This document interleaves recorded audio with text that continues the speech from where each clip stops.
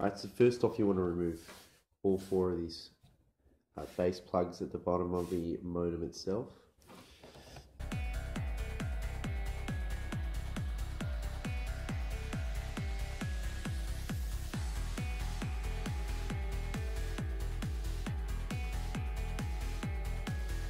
Now you should have something that looks like this. It's got 4 screws in each of the base plugs, where the base plugs were in the base. Now all you got to do is just unscrew these.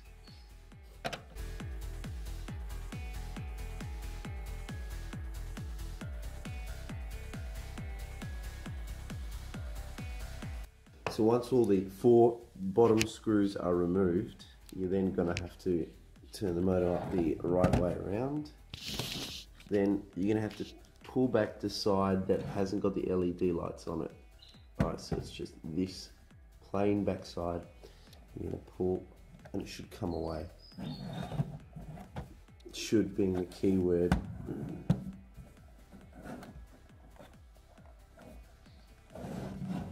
Alright, I've noticed that was a bit arduous trying to remove the, ignore my cup in the background, trying to remove the back case of the modem for the Vivid Wireless.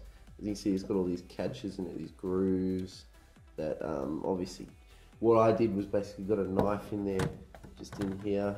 I just like moved it left and right just slightly, just till I heard it pop.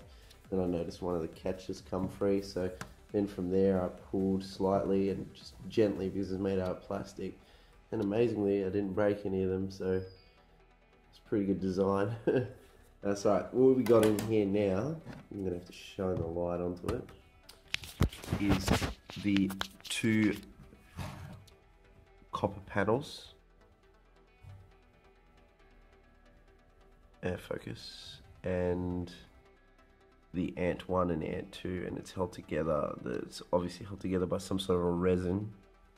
I'm gonna have to remove that and tuck the cables away in the back. Alright, so let's do that, shall we? So you just got to detach the first ANT1 cable. I think that just pops right out, I'm pretty sure.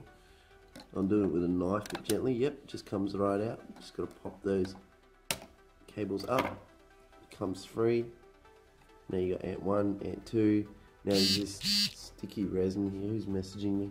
So I got rid of the resin. I moved the resin. I detached the 2 antenna cords. Now I'm just going to tuck them away in the back.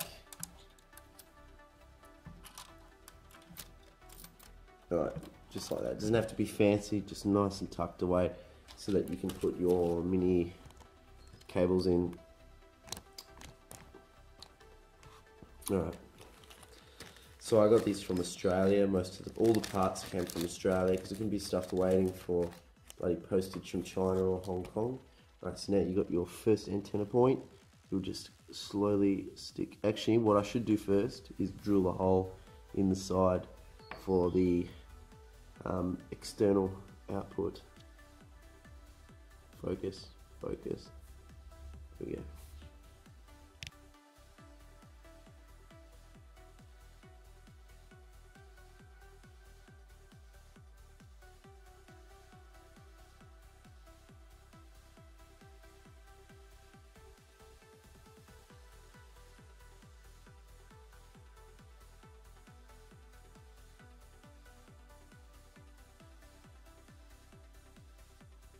Now once you've drilled your holes, as you could see in the video, I was using a normal standard kitchen knife because I don't have a drill on me, and don't ask why I don't have one.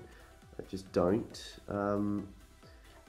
It only took about maybe 5 minutes to drill the proper size hole with a kitchen knife. Probably take you less than 5 seconds to do it with the drill. But yeah, anyway, so when you've got the holes, all you want to do is insert the cable. You should come with another nut, another standard nut. So what you want to do is stick it through and then tight. There, and that's number 1 done. Now you grab the second one.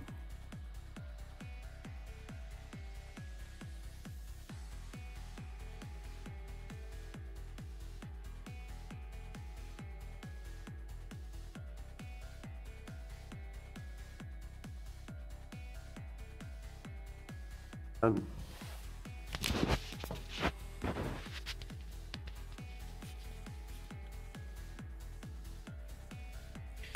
what you want to do is connect to your antenna ports. I don't think it matters which one is which, considering I'm just going to put the top one as antenna 1 and the bottom one as antenna 2, and probably mark at the top, but I don't really think that means much. Anyway, so we're going to put this.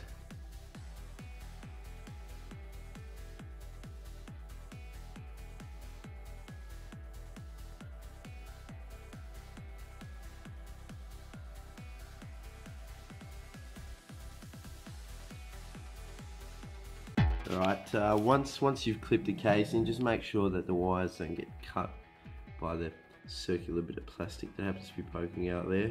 That's to fit in the socket. Just make sure the wires are avoided of that area. There we go, there's the Vivid Wireless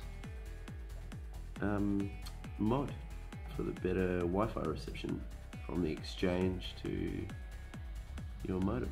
Right, now we're going to plug in the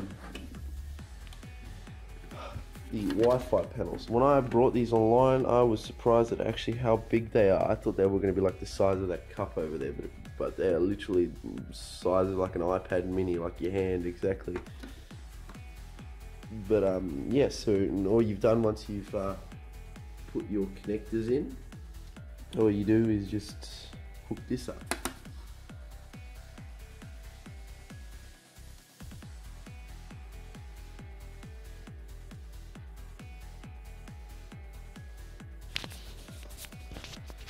Now when you've got it plugged in, it should look something like this.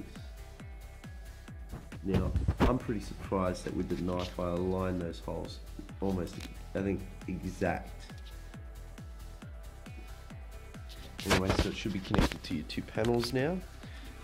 However you set these up are really up to you. These, honestly, to me, the brand is, I don't even want to pronounce it. Obviously got that, so you can put it somewhere where you can maneuver it, you know, move it around. Obviously you're going to need something with a nut on this side and a nut on this side. And then like just untighten it, move it, tighten it back up again, that kind of thing. So I'm going to show you what it looks like outside.